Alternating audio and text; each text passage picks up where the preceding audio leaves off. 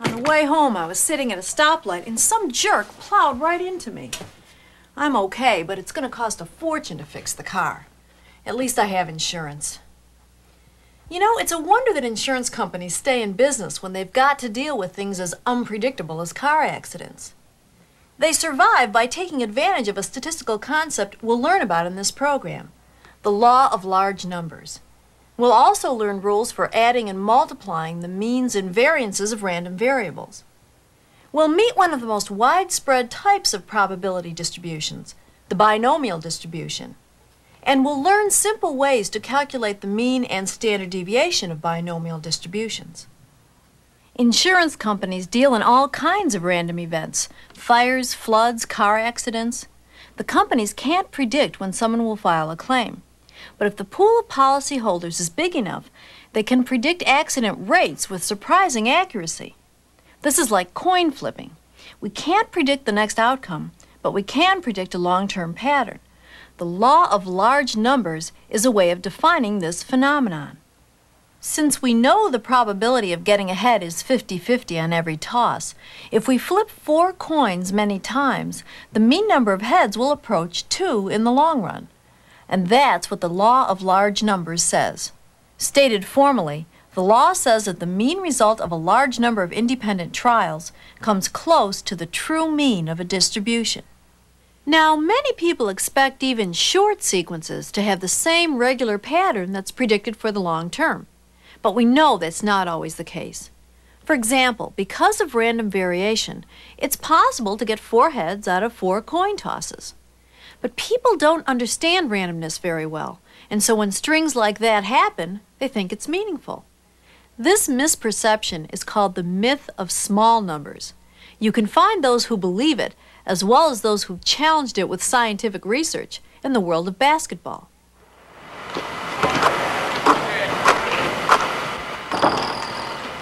Once you get a streak going, it just seems like you can hit a shot with your eyes closed. It's a great feeling when everything is going right. You know, there's no feeling like it. When you experience success, it breeds more success, and you make a couple shots or spectacular plays, and you just feel it coming, and you just feel that, hey, there's no way I can miss tonight. 2-minute quarter. Players believe that you make several shots, you feel confident, you become relaxed, you get in a groove, and almost any shot you're going to put up is going to go in. Players describe it as the basket seems huge. Our empirical question is that the case? If you've made several shots in a row, are you more likely to then make your next 1, 2, or 3 shots than if you've missed several shots in a row? We started with the simplest step first, was to just get a hold of the field goal statistics from all games played, or at least all home games, from the Philadelphia 76ers during a real NBA season. And we just looked at the distribution of hits and misses. Does making a shot tend to make you ever so slightly more likely to make your next shot? There is no positive correlation between successive shots. In fact, there's a slight negative correlation. And what that means, translated into a more intuitive statistic, is that the probability of making a shot after having just made your shot isn't greater than after having just missed your shot, which is contrary to what all basketball players, and in fact what I believed up until that time. Now you might argue that, well, maybe there's something like a hot hand that exists, but it's masked by a bunch of other things and it just doesn't show up in the data. For example, maybe it's the case that a hot player takes more difficult shots. So the player would be more likely to make a shot of given difficulty, but that is perfectly covered up by the fact that they're taking more difficult shots. So we've got 2 things going on that work in the opposite direction. Free throws in many ways provides us with a natural experiment to examine that very question, because they are usually shot in pairs. They're always shot from exactly the same distance, so there's no change in the difficulty of the shot.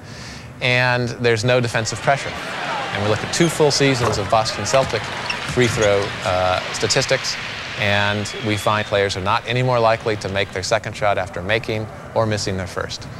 The outcome of the second shot is independent of the first shot.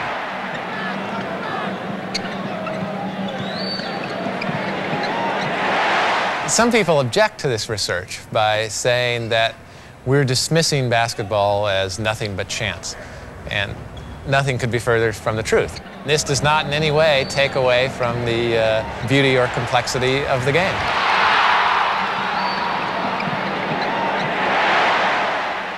Unlike basketball, in statistics, it's the long term we care about. The law of large numbers helps us calculate long-term outcomes of random variables. In many cases, it's important to be able to combine information from two random variables.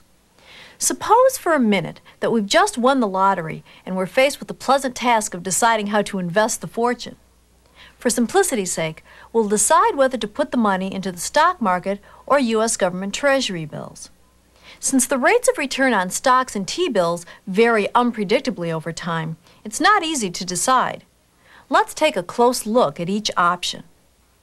Here's the relative frequency histogram for the average rate of return on common stocks over the past 30 years. We'll call this random variable X. You can tell immediately that the variation is wide, from a loss of 15% to a gain of 43%.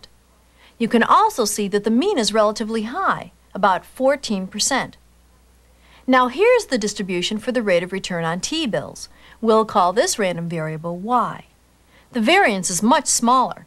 In fact, not once in 30 years did people lose money in T-bills. But the mean is also smaller, about 6%. Now, since we've heard that we shouldn't put all our eggs in one basket, we'll decide to put half our fortune in stocks and half in T-bills. What rate of return can we expect? That's the same as asking, what is the mean of the sum of two random variables? Before we do that, let's learn some basic rules. The formula for the first one looks like this. It shows that adding any number a to all the values of the random variable x gives you the same mean as adding a to the mean of x. Likewise, multiplying all the values of x by any number b gives you the same mean as multiplying the mean of x by b. In other words, if you add or multiply all values of a random variable by the same number, you simply add or multiply the mean by the same amount. Of course, the same is true for subtraction or division. The second rule says that the mean of the sum of the random variables x and y equals the mean of x plus the mean of y. We'll use both rules in finding the expected rate of return on the investment of our fortune. Since we divided our money in half, the rate of return we get is 1/2 x plus 1/2 y. The mean rate of return for the combined investment is 1/2 the mean of x, stocks, plus 1/2 the mean of y, T-bills. That's 1/2 times 0.14 plus 1/2 times 0.06, which gives us a combined rate of return of 0.1 or 10%. That relatively simple calculation illustrates both our rules. First, we multiplied each of two random variables by a constant. In this case, both the constants were 1/2, and then we added the resulting products. Now, why not just put the whole wad into the investment with the highest return? Well, there's a little more to it than that.